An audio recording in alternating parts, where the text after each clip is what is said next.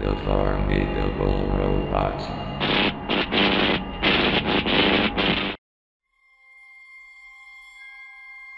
Disappearances. They just didn't make any sense.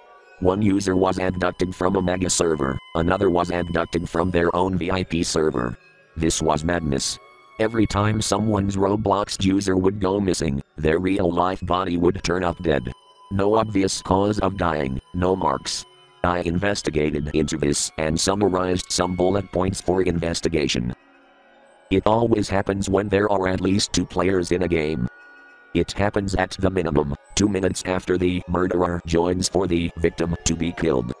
Bodies are always left unmarked anywhere. Just death. This can happen with any player count. The user responsible has at least 6 to 12 characters in their name. I've been at one of the abductions when it happened.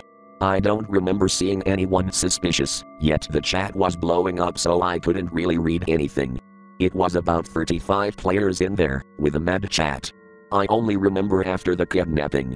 Someone recorded the killing, which I was in the server at the time. It was a popular YouTuber, and they didn't even realize it was showing footage of the killings until somebody pointed it out about 2 months later. The victim in question was a boy named Jacob, who had died between 1 a.m. and 8 a.m. A large investigation was done into the killings, yet nobody seemed to find any lead about it.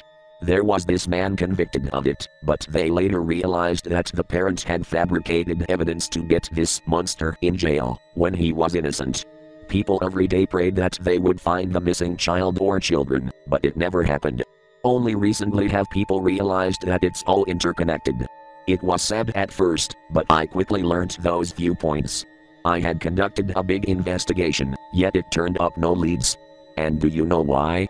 It was my own incompetence, my inability to find the things that connected it.